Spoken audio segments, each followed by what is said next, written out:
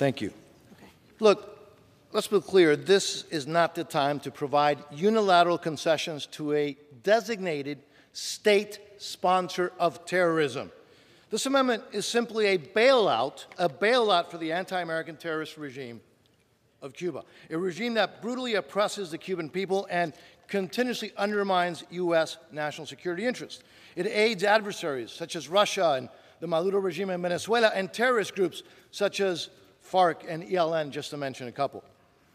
Remember, the law allows for unlimited quantities of food and medicine and other basic necessities.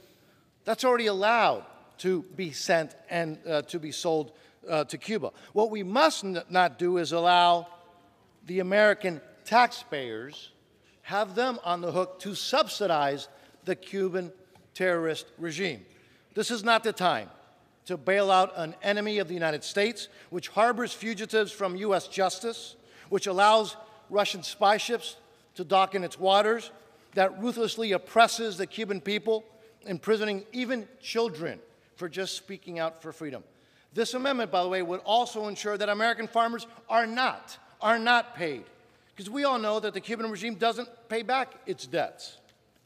So this would again put the American taxpayer on the hook to help the Cuban regime. So look, let's be clear. A vote against this amendment is a vote for freedom. A vote against this amendment is a vote for the American national security interests, and a vote against this amendment is a vote for human rights and freedom for the Cuban people. I reserve.